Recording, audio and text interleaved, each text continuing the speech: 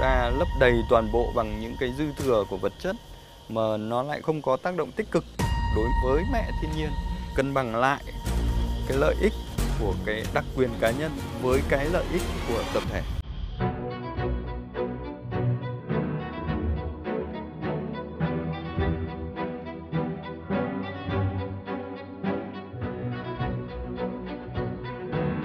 Các cái nấc tầng ở trong một cái hang động, rồi thì như là một cái cây lớn.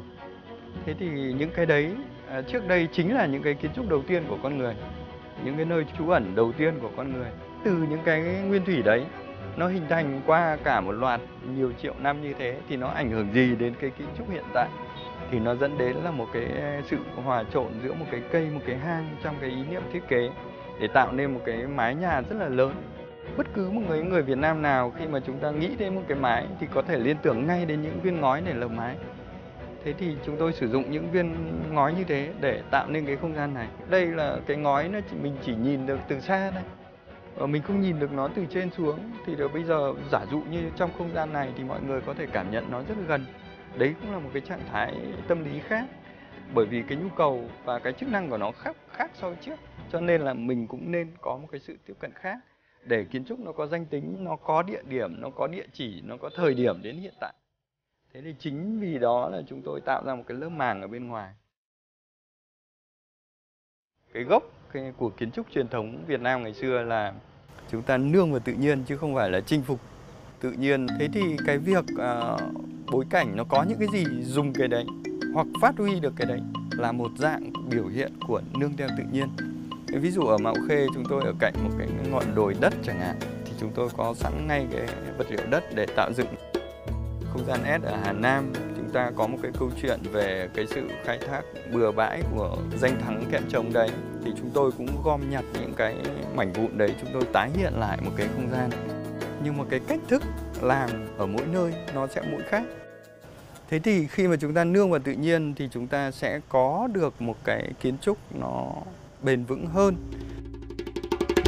Chúng tôi theo đuổi cái kiến trúc vị dân sinh thì chúng tôi tập trung vào những cái nấc về nhu cầu về sinh học cá nhân, nhu cầu về an sinh và nhu cầu về giao tiếp xã hội.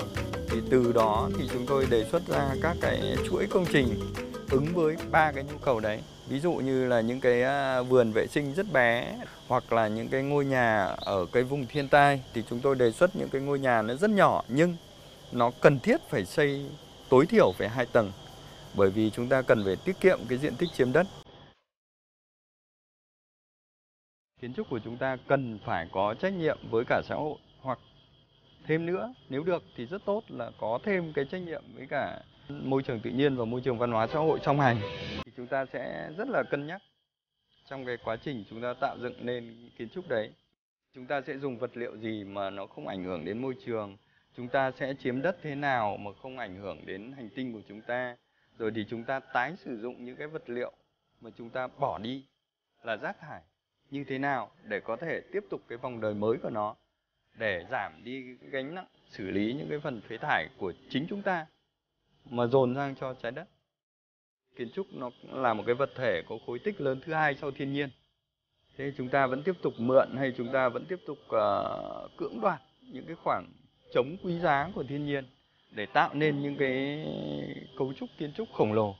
Chứ thay vì mà chúng ta lại cứ bê tông hóa toàn bộ, thay vì mà chúng ta lấp đầy toàn bộ bằng những cái dư thừa của vật chất mà nó lại không có tác động tích cực đối với mẹ thiên nhiên, thì cái đấy là chúng ta cần phải xem xét lại. Và đấy là những cái suy nghĩ của tôi, và những cái quan điểm đấy thì tôi cũng luôn trao đổi thẳng thắn với cả chủ nhà về những cái tầm nhìn của chúng ta về ngôi nhà này như thế nào. Thì chính cái ngôi nhà khỏe mạnh sẽ giúp cho gia chủ khỏe mạnh và có cái lối sống bền vững. Kiến trúc nó nên là một cái thứ cán cân nó để cân bằng lại cái lợi ích của cái đặc quyền cá nhân với cái lợi ích của tập thể.